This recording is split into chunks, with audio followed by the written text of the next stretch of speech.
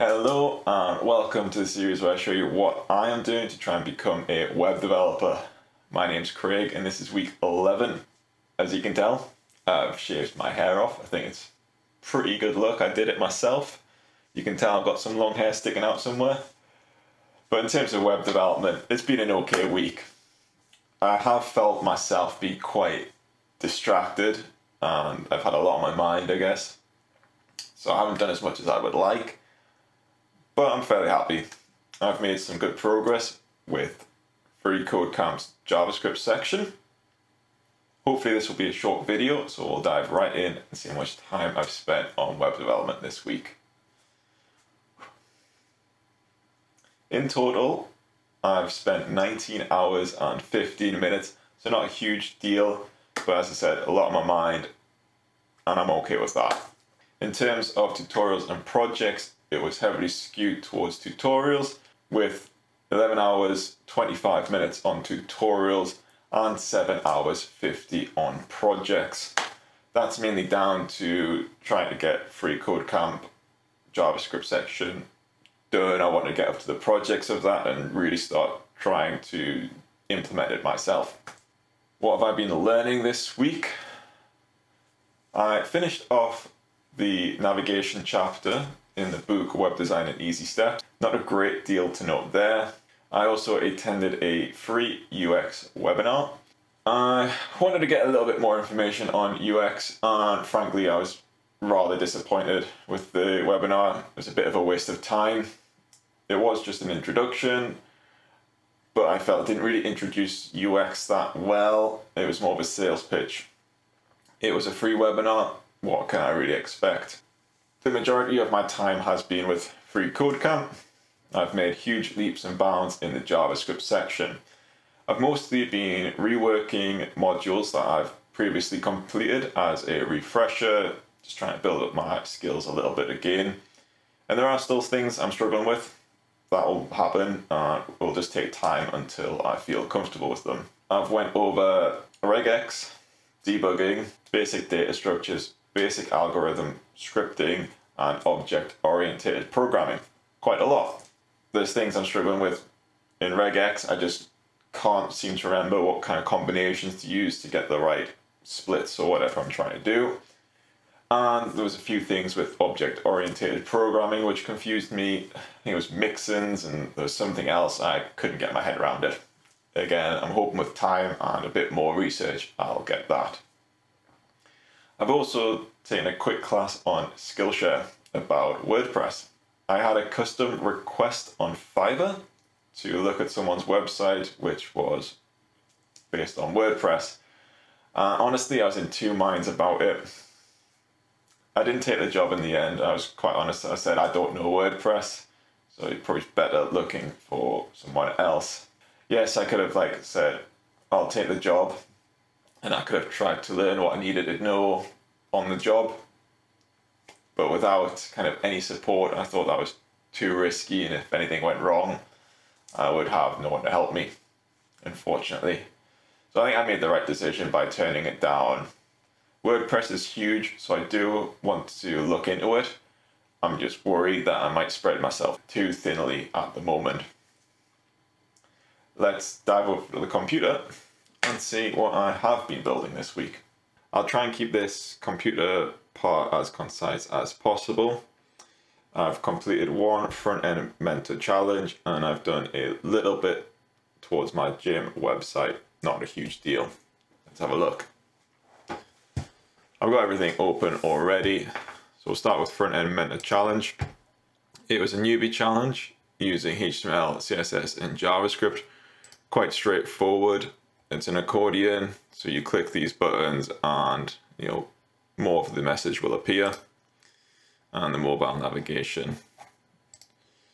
I won't show my Figma design because it was mainly just the colors. I didn't put everything in there. So my main design will start with mobile, and yeah, I feel like I've done a pretty good job. Honestly, the HTML and the CSS was the hardest part. The JavaScript was rather simple. It was a few kind of on-click methods. everything within the kind of FAQ section was fine. The main problem I had was with this image. Well, it's actually two images. The main one here and the shadow are two separate images. So that was my main problem with this site. So I've got an on-click method for each of these. They work, they've got the hover animation, everything's fine. I do have another media query, so when the screen is smaller, I add a bit of marginal padding along the top, just to, you know, make sure it doesn't get scrunched up.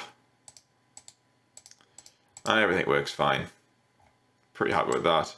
Then if we go to the desktop version, this is where I was having major issues because this box is another image. That's a different image to the one on the mobile. Similarly, the shadow is a different image on the one with the mobile. And it just took me a long time playing around using, you know, position fixed, position absolute, different methods just to try and get the images working. I feel like I've done a fairly good job. It could be improved. You know, if I took off this challenge by FrontEndMentor, your name section, because this is all in a grid, I think this would go down to the bottom quite nicely. I've got a bit of a box shadow on it. Generally, it's decent. Struggled with the HTML, CSS, JavaScript wasn't an issue. So that's the FrontEndMentor challenge. Then my gym website. So I'll be very honest and say I haven't done a lot to it. I've added a small favicon to the top. Nothing exciting, I just grabbed an image off Google. I created this swimming page.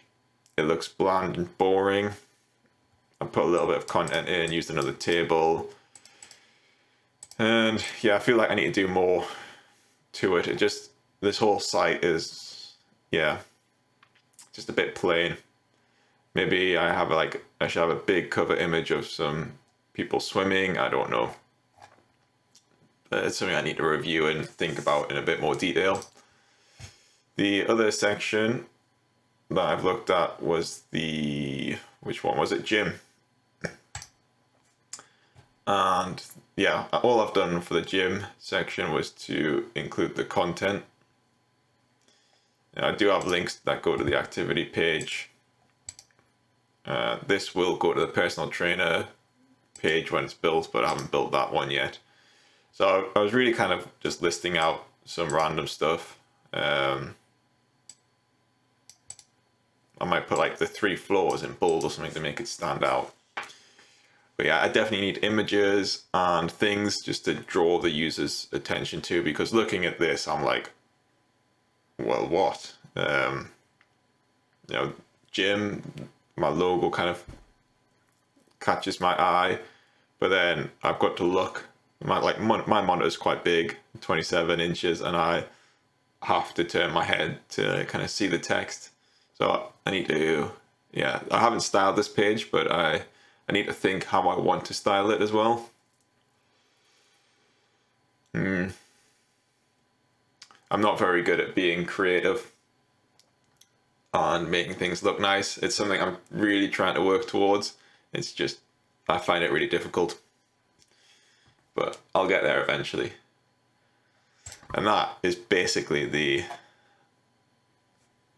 computer section done. That's everything for week 11. Next week I have a catch up with my uncle, and hopefully he's got all of his images and copywriting sorted for his website. We'll talk about different options for his web hosting.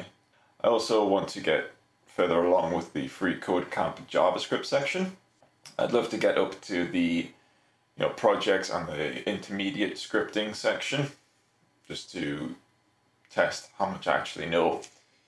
It might be a bit of a push to get all the projects and the scripting done, but I'll see how much I can do. And I'm in two minds whether I pursue a bit more of WordPress, or if I kind of practice more intermediate, advanced HTML and CSS.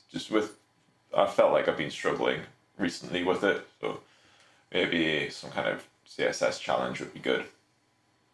All the links will be down below.